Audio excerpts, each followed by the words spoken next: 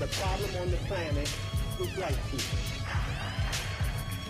Our people are very serious about not being.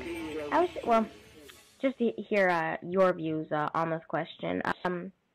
If a confused black person said to you that racism, white supremacy will be gone over time, what would your response be, and how would you react to what that black person said?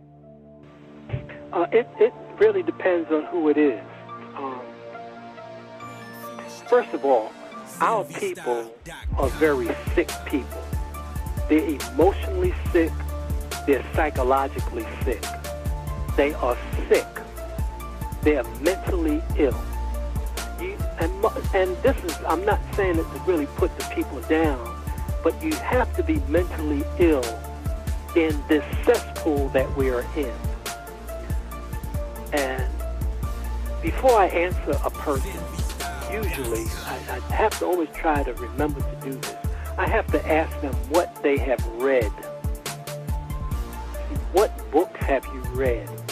So if a person is just coming to me, like a brother said to me a couple of months ago, well, I don't agree, I didn't even respond to the brother, because I know he hasn't read anything. So first I understand that our people are mentally ill. That's why I recommend the book Self-Healing Power in Therapy by Baba Fukiao. He also has a book out, African Cosmology. So African self-healing power in therapy, that we have to begin to heal. First, recognize that we're sick. Go and look in the mirror and say, I am really mentally ill. I am sick.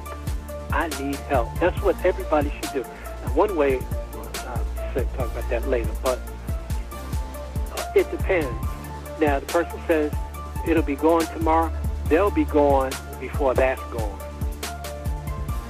If they don't get themselves together, if they're committing subtle suicide, they'll never see it gone. So, first thing I want to know, name 5 top black psychologists. Name 5 top black historians. Name 5 top black educators. Tell me the last 5 books you read. And if you can't do that, don't come to me. You go somewhere else, because I'm not going back to kindergarten.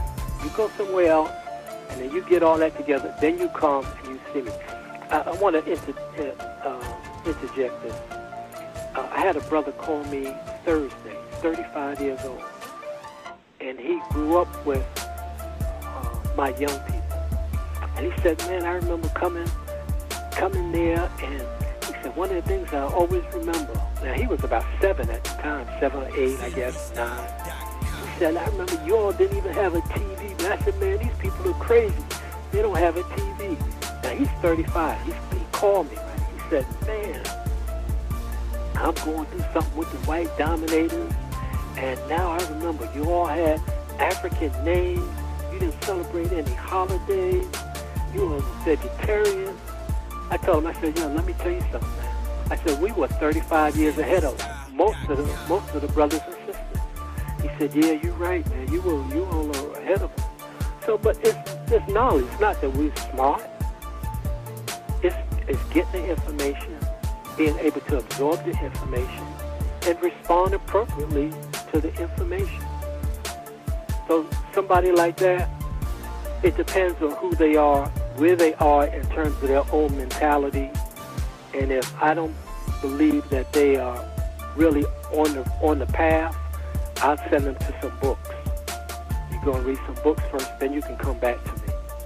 Okay?